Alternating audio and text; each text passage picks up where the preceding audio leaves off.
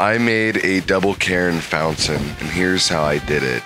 First, I had to grab the rocks, some of which became a tripod, also featured on my channel. Then I had to drill the rocks. This took a while. I went through about 7 feet of stone. I keep the bit submerged in water so it doesn't overheat and melt the carbide off of the bit. Now, I had to design a wooden frame that would support about 350 pounds of rocks alone.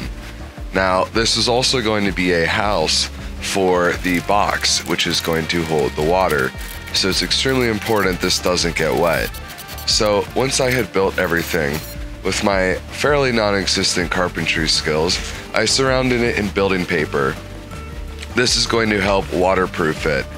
Now, the staples did obviously puncture that, but it was the best way to apply it.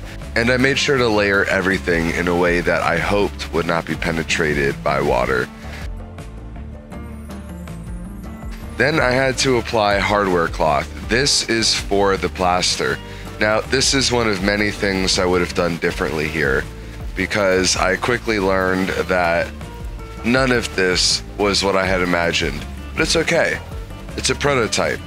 I was discovering all of this as I did it. So, this is something that I wouldn't have done again. I was applying plaster with a brown dye, although the color wasn't what I had wanted, and I couldn't apply it as smoothly as I had hoped. And I left some room from the top because that is where tile is going to go. So walking around gave me another perspective, and I saw how the grid had also imprinted a texture onto the mortar. Then I had to create a lip so that the tile would have a place to sit. So now I've got all of the lids in, so this overlaps the basin, and I'm going to use this 4¼ inch wide board to get an idea of where my tile's going, so it's going to overlap the stucco. This looks good. So now I've got to put mortar behind this, then the tile, but before I do that, I'm going to do one more.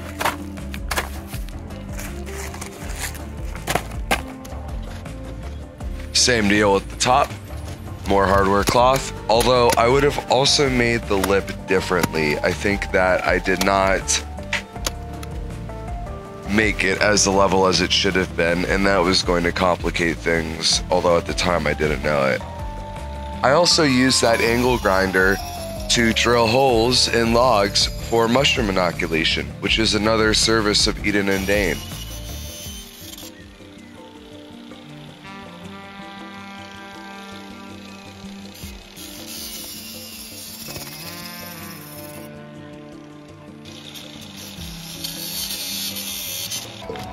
So I wasn't too happy with the color, and there were a lot of patchy spots. So I thought, all right, I will cover it again, smooth out any noticeable blemishes, and try to have a bit more color. So the idea was to get it covered in this base coat gray, and then spray it with some kind of sandy or beige color. And once I had covered it with some fixing plaster, I had to glue the building paper to the side of the basin. This was going to be, at least what I thought, the final seal for the basin to retain the water.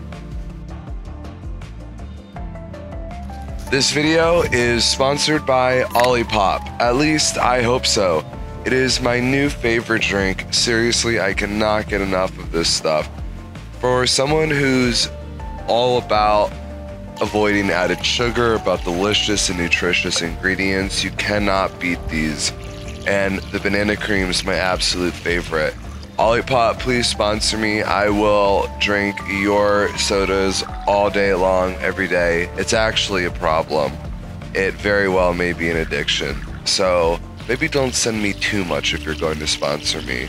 I need some kind of delayed gratification. Anyway, I had moved on to the next step. and it was to build the skeleton frame to hold the rocks and provide a channel for the water to go through.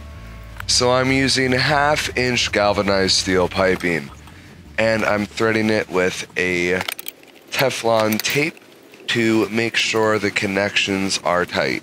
I don't want any water leaking because water pressure is going to be an issue. Now, the two pipes are going to have different amounts of water going through them, and that is obviously going to affect the water pressure. So I toiled with the idea of having some kind of blockage to put more pressure in the taller pipe, but I opted against it. I figured I would let water do what water wanted to do.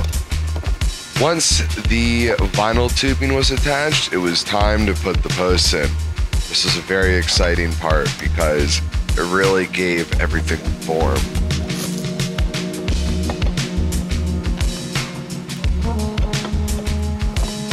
And this was the part I was most excited for, the tile.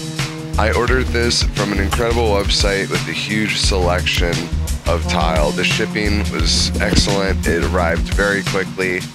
And this was one of the biggest parts of this prototype. I'm not a tile guy. This is the first time I've ever picked up loose tile in my own home.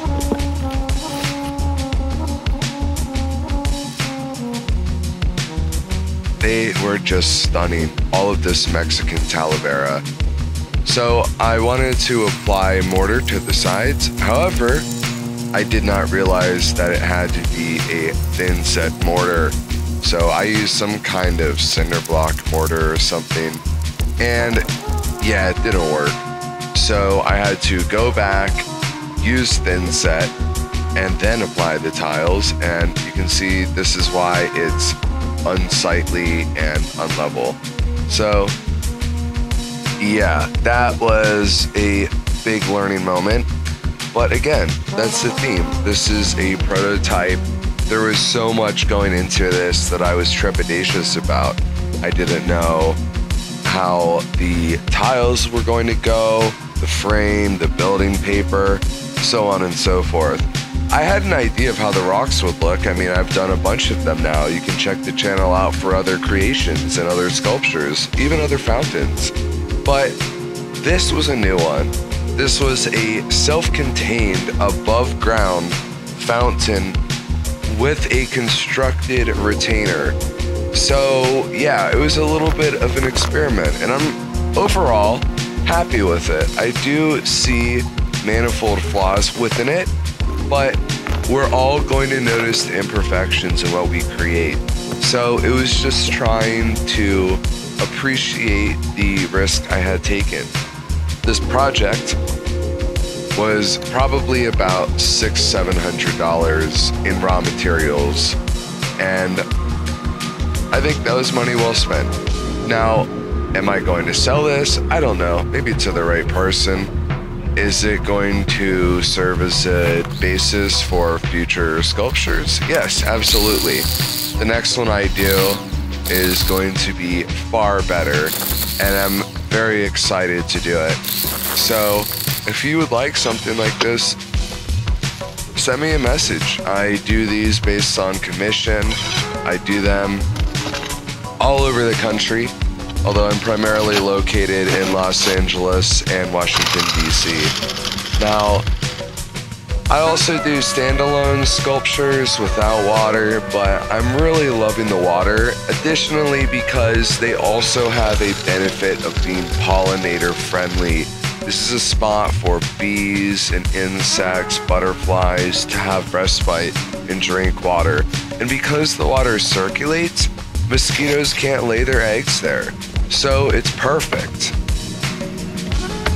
You get the benefits of having a pollinator-friendly water feature, which is half the battle of having a pollinator-friendly yard. Now you just need the plants. And you also have a beautiful sculpture. This is one of a kind. So here's how it turned out. Like I said, the plaster was a bit rough and the tiling was done by someone who had never done tiling before. But All said, I'm pretty happy with it. Thank you so much for watching. I really do appreciate it. Thank you for taking this little journey with me. And if you want to like or subscribe, that'd be super helpful and pretty cool. So here's the Instagram. Go check it out if you'd like to see any more of this. I post all of my other builds as well as tons of tips, tricks, and ideas about native landscaping, food forest, permaculture, and things like that. Anyway, thank you again for watching. Have a great day.